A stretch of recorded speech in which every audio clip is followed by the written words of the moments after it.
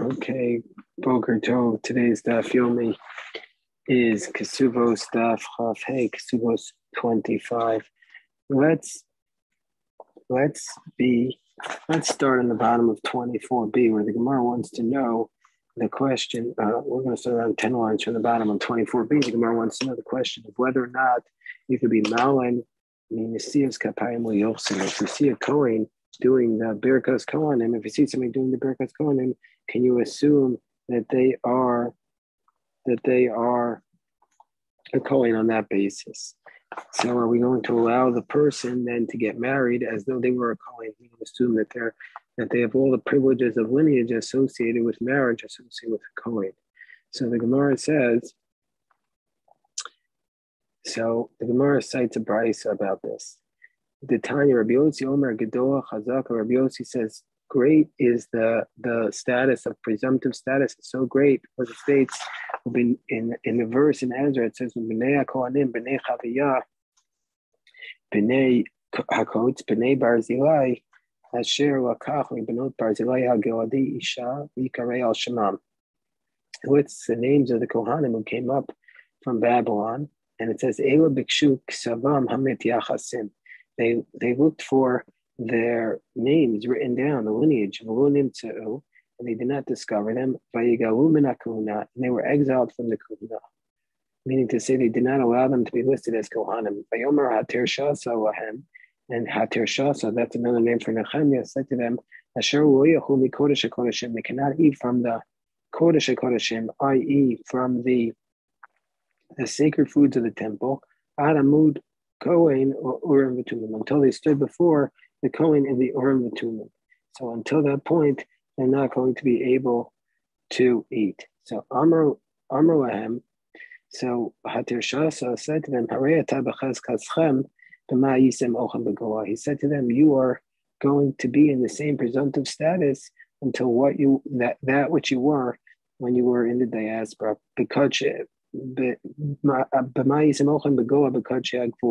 just like when you were in the exile in Babylon, you ate from the Kodesh Agvul, i.e. the food of a Kohen that's eaten outside the temple in Jerusalem, that's the Truma. Afkam b'Kodesh Agvul. So too now also you could eat from the Kodesh Agvul, which is the Truma. The Isal Kadaitach, and presumably also they're doing the Birkas Kohanim as well. So therefore, you're going to see them doing the Birkas Kohanim. And if you would be of the position that you're able to elevate somebody when you see them doing the Birkas Kohanim to marriage as a Kohen, Hani, keeping the Parsi Yadayo, since these people are doing the Birkas Kohanim, we might come to elevate them. So don't we see from here that we don't elevate them on their lineage on the basis of them seeing the Birkas Kohanim? Where it says, no, Shani Hachan, in this case is unique because the Reach has Kail, because they anyway have their Chazaka, their presumptive status is weakened because they're not eating from the Kodesh, from the sacred food of the temple. Because if you wouldn't say this, according to the one it says, you would raise them up from just seeing them eat the Truma to the lineage, given the Achot Truma. Once you see them eating the Truma, you might come to elevate them. So Elav Mishum, so it must be that what's the reason we don't elevate them? Mishum Dereach Haskayo, because here we have a presumptive status that is weakened. So now on the top of 25a, the Gemara asks the question, well, if that's the case, Elamai Gedol Chazaka. So what does the Brisa mean when it says your Chazaka is so great? So the Gemara says what we mean when we say your Chazaka is so great is Meikara Achol B'Truma D'Rabbanan. Originally, that when they were in Babylon, they were able to eat Truma D'Rabbanan, rabbinic Truma. But now that they've come to the land of Israel, they've come up, we're going to allow them to eat Truma D'Oraisa. On the basis of their Chazaka, we allow them to eat the biblical Truma. Yibai, same or alternatively, Hashtanali B'Truma D'Rabbanan Achol, or alternatively, now we still allow them to eat the rabbinic Truma, but Truma D'Oraisa will Achol, but they are not allowed to eat the biblical Truma. So what is the Gedol Chazaka? And when we allow them to go up from Truma to lineage, that's B'Truma D'Oraisa, but that's only by biblical Truma. And so, but here, since they're eating Truma D'Rabbanan, since they're only eating the rabbinic Truma, so therefore we wouldn't allow them to go up. So if that's the case, does the Brisa mean when it says so great is the chazaka, is the presumptive status? What does that mean? So it must mean the afagav the equal mixer mishum truma deraisa lo gazrinan. So even though we could make we might have thought to make a decree from truma derabanan to truma deraisa that we wouldn't allow them to eat the rabbinic truma because then they might come to eat the biblical truma. We don't make that, or we don't make the decree, and we might have thought that if we see them eating the rabbinic truma, we're going to elevate them to biblical, to lineage. We might have thought we wouldn't allow them to eat that. We don't make that decree. Gemara says if the truma deraisa lo achol, but are they really not allowed to eat the biblical truma? It says in that verse in Ezra that they're not allowed to eat from the kodesh HaKodeshim, from the most sacred food. Doesn't that mean the kodesh HaKodeshim that from the most sacred food? That's what they're not allowed to eat. But the biblical truma they are allowed to eat. So doesn't that mean that these kohanim who came up are allowed to eat the biblical truma? Where it says no, hachikamer. This is what it means. They can't eat from those things that are called kodesh. Rashi says, i.e. the truma. That these kohanim were not allowed to eat the truma. And they're not allowed to eat from those things that were called kachim. What are those things called? What are those things that are called kachim? That's a reference to the chaz of the shok, the breast and the thigh of the shlamim that were typically allowed. They were gifts to the kahuna that they were allowed to be eaten by the wives and the slaves of the kohanim.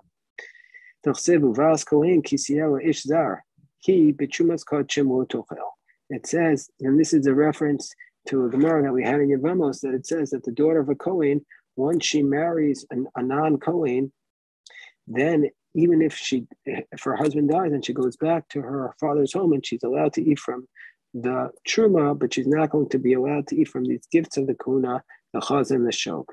As it states, that she can't eat from those things that were gifts of the kahuna. So the Gemara still wants to know this question. We're still trying to figure out the answer to this question. Are you allowed to elevate somebody from if you see them birkos doing the priestly blessing, are you allowed to assume that they're a kohen in terms of lineage? So the Gemara says, Tashma chazaka kahuna. What's going to be a presumptive status for a kohen? Nesios kapayim b'Bavel. If you see them doing the priestly blessing in Babylon, Vachilas chala b'Suria, or if you see them eating the challah is one of the 24 gifts to the kohen. That was they saw them giving the dough to the kohen, and you see them eating it in Syria. The chiluk matanos bekrochen, or if they divided up or they gave the zroa and al-chaim. These are two of the 24 gifts of the kohen, the forearm and the jawbone, i.e., let's say the tongue of the animal. You saw them giving that to the kohanim in. I lost my place for 1 second. In the cities. So Kantani Mios, but doesn't this source say Nesias Kapayim? And if you see them doing the priestly blessing, then it's going to be considered a chazaka. My level, isn't that enough to say, oh, okay, we've seen them doing this, and now as a result of this, we are going to allow them to get married as though they're a kohen? Where it says no with truma. No, it's a chazaka to say that they can eat truma. Mara says, but it can't be. Isn't it similar? Are we comparing it to the presumptive status? It says, and it's stated in the source that it's a presumptive status if you see them eating challah in Syria. And just like if you see them eating the challah, that's going to allow them to get married. Also, the priestly blessing is for yochsin, for lineage. Mara says, no, challah. Kufa with truma. The achilas challah is teaching us itself that it's a chazaka. If you see them eating challah, that's a chazaka that they can eat truma. Kasavar challah b'zman hazeh derabanan. So the presumptive status is that you see them eating the challah nowadays, which is rabbinic, with truma d'oraisa, and the truma is biblical. Umaskinan michallah derabanan with truma d'oraisa, and we see them. We're going to elevate them from eating the challah derabanan to the truma, which is biblical. And so therefore, that's what we're going to allow them to do. So the Gemara says, and this is going to be like the position that Rav Huna Brei Rav Yeshua taught or Rabbanan, that he reversed the position of the Rabbanan. And we're going to see what that means on the bottom of the page. So therefore, the Gemara is saying it's not a presumptive status to allow you to elevate from priestly blessing to getting married. It's just to allow you, if you see them eating the challah, if you see them eating the challah, which is the rabbinic nowadays, that's going to allow you to eat the truma, which is biblical. So the Gemara is still trying to answer this question, whether or not you're allowed to elevate somebody from Birkas Kohanim to marriage. So the Gemara says, Tashma chazaka l'kahuna. What's the presumptive status for a kahuna? Nesius kapayim v'chiluk ranos b'eretz Yisrael. And if you see them doing the priestly blessing or the dividing or the giving out of the priestly blessings, the priestly gifts on the threshing floor in the land of Israel, and also in Syria, and any place where the agents were sent out to tell you it's Rosh Chodesh reach. So we see from here, the Nesius Kapayim is a raya in all those places. Nesius Kapayim is a proof in all those places where the agents of Rosh Chodesh reach. In all those places, the priestly blessing is a proof of a lo chiluk ranos. But there, they didn't give out the truma because they were outside the land of Israel. So therefore, the chiluk ranos is not a proof in those places where the agents reached. And Rashbag Omer, Af Alexandria Shamitzrayim. Rashbag says even Alexandria in Egypt, Rishona, that at first, that because the court was established there, so also in those places that will be enough to establish a chazaka, like the place where the agents reached. So there, the priestly blessing would be enough to establish it as a chazaka. So Katani Miyas, so we see that this source states in the Siyos Kapayim that the priestly blessing is enough to establish a chazaka that you're a Kohen. My love, isn't it for Yochsin? Isn't it to say that you're Kohen for marriage purposes? Or it says little challah. No, it's just to tell you that you can get the challah. That's what it's telling us. But the Gemara says, Adimya the chil karanos katani. And so, but isn't it similar to the giving out of the truma on the threshing floor?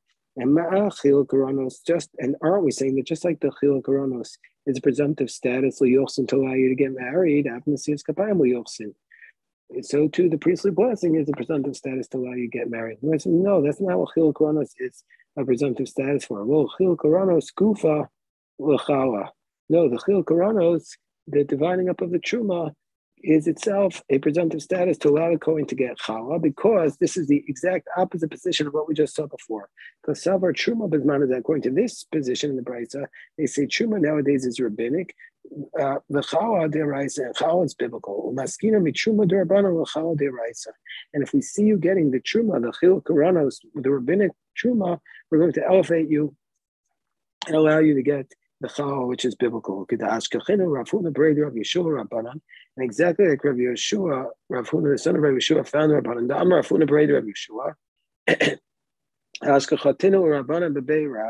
He found the Rabbanan in the academy of Rav, the Yasuri Ka'amri, and he said, I feel man the Amar Truma Bezman Azed, the Rabbanan, even according to the position that says Truma nowadays is rabbinic, challah, even according to that position, challah deraisa. So challah is biblical.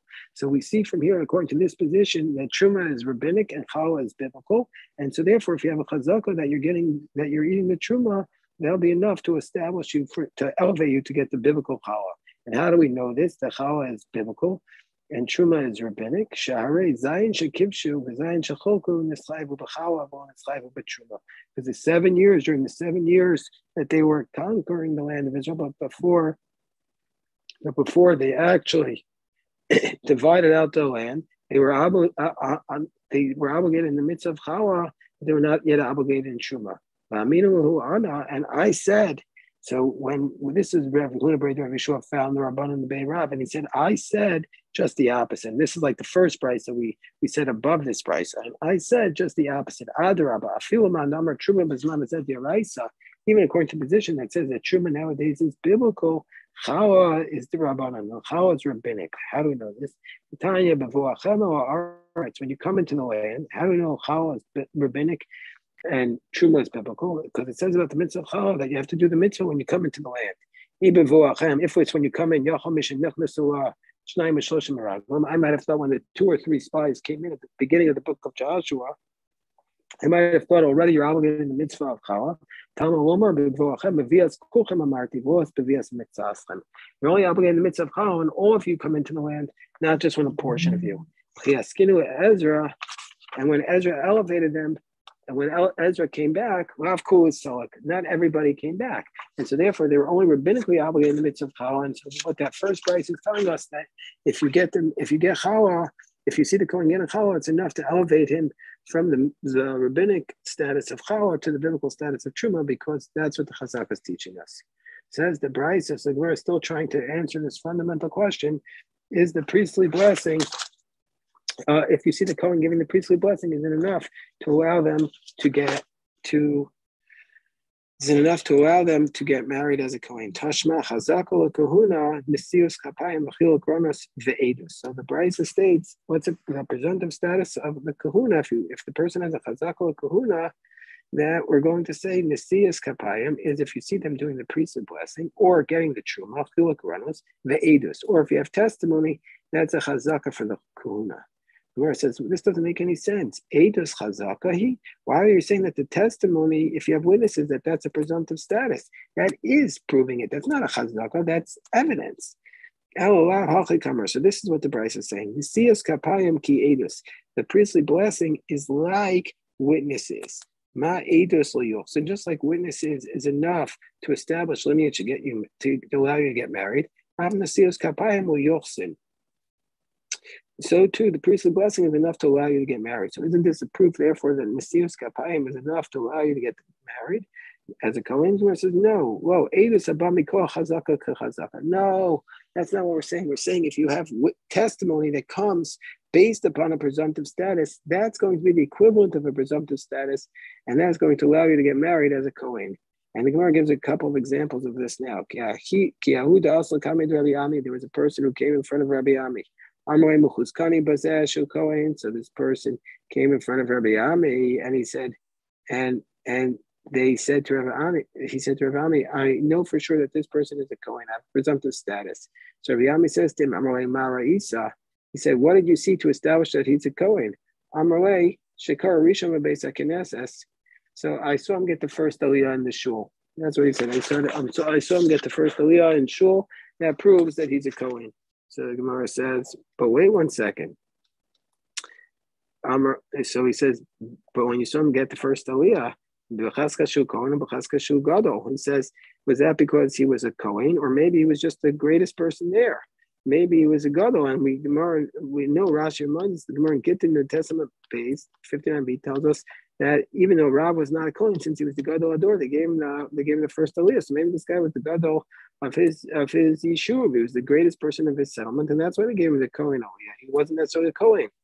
So the Gemara says, no, Shekar Achar of Levi. No, we saw a person who was a Levi get the aliyah after him. And Rashi explains, if he was not a Kohen, then a Levi would not read after him, because we say in Mesechus Gittin that if there's no Kohen, nisparda chavila, the basket is broken. So if you give the first aliyah to a non-Kohen, then you would not give a Levi to a play the second Levi. And so therefore, from the fact that this person gives the second aliyah to a Levi, it means that the first person was obviously a Kohen. And Rashi then gives a second shot, which everybody should remember this, because whenever there's no Kohen in the minyan, Yesh Mefarshim, says Rashi, Nisparda Chavila. That what does it mean when if there's no Kohen, Nisparda Chavila, the basket is broken? It means Shebemakom She'en Kohen, that if there's no Kohen, if you want, you could call a Yisrael before the Levi, then you could call him, and that's only where there's no Kohen. But where there is a Kohen, then you cannot allow to call a Yisrael as a number 2 before the Levi. And so here in this case, there was another Kohen.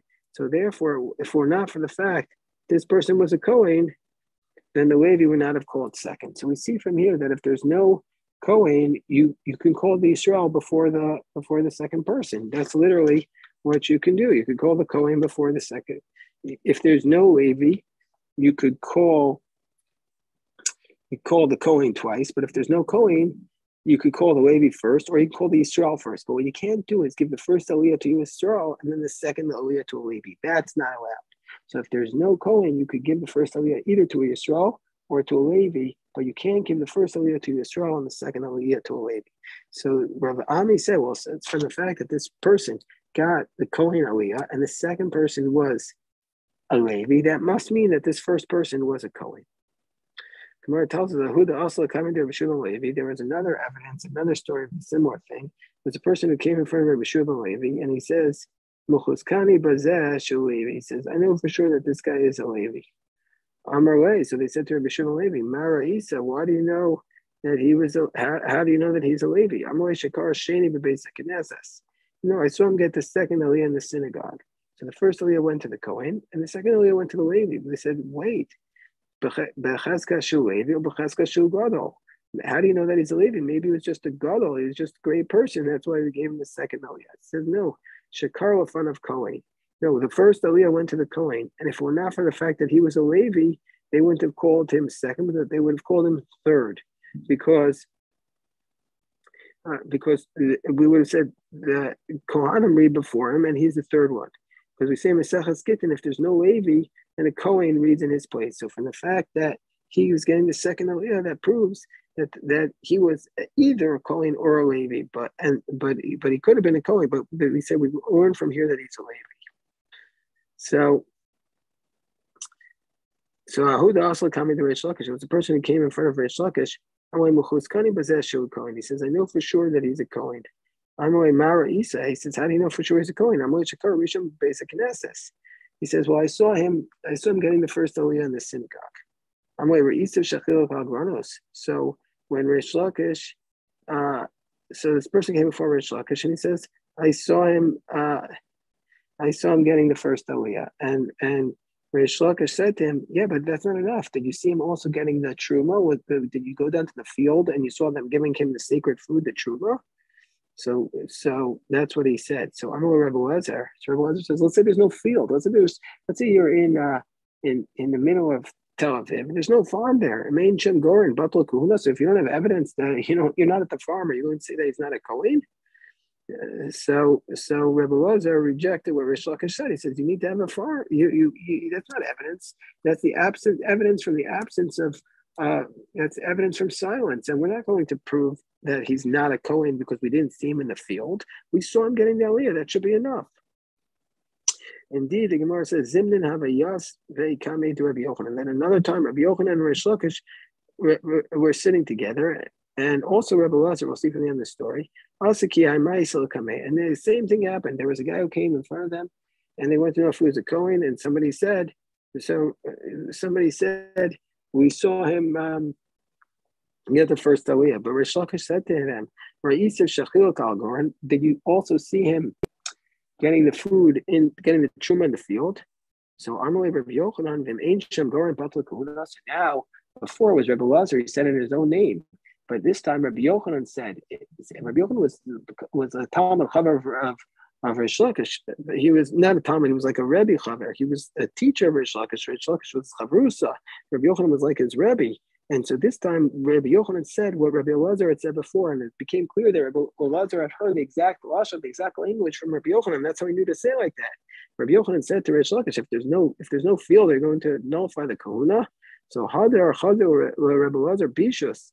So Reish Lakish was very upset with Rabbi Lezer. He said, Shamas mili de bar nafcha v'amar las mishmei. So you heard this teaching of bar nafcha, and you didn't quote it. Why don't you tell me it was from Rabbi Yochanan? I would have taken it much more seriously. You remember the Gemara in Yevamos says that they said to Rabbi Lezer that everything you say we know comes from the Rebbe. So we should have remember that Gemara at the bottom of the page there in Yevamos on Amabeis. So where he was very upset. So he should have known. So Rabbi Shloka said you should have told me it was from you, but Rabbi Lezer said you should have assumed that everything I said comes from Rabbi Yochanan. So the Gemara says, Rabbi v'Rabbi Chia, another case, Chad Hawa ben al pi aviv kahuna, Chad Hawa ach al pi achav l'avia. One allowed a brother, a son, to be elevated to the kuna on the base of his father's testimony. One allowed a brother to be elevated to the kuna on the base of his brother's testimony. to the Leviah to become a Levi on the basis of his brother's testimony.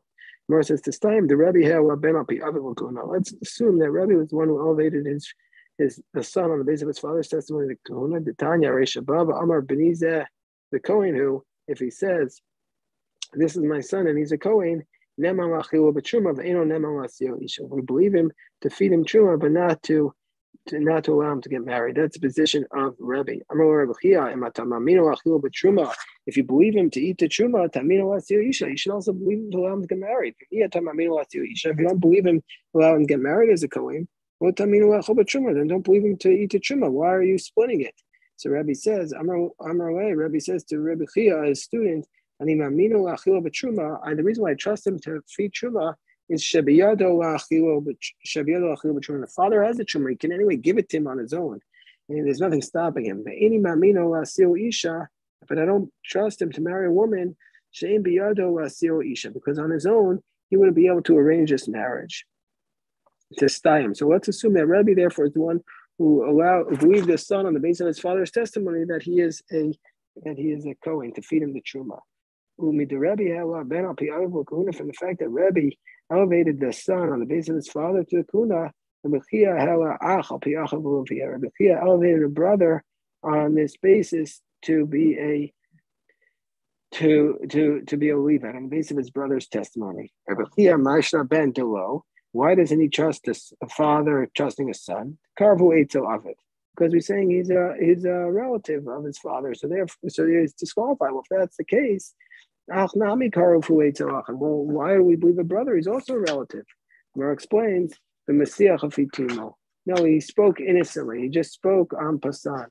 And the Gemara is going to give an example of a Messiah Chafitumo in a moment that's on the top of 26a, where you accept testimony because it was given en passant, where it wasn't given, it was just given as naively and without testifying it completely.